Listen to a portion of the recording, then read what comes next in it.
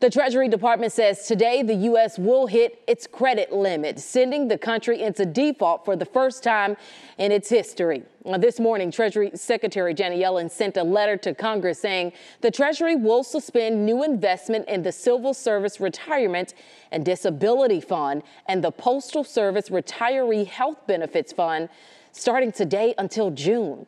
Now, if Congress does not pass a bill to increase the $31.4 trillion debt ceiling, that means the government may not be able to make payments to millions of Americans for benefits like Social Security, Medicare, and military salaries.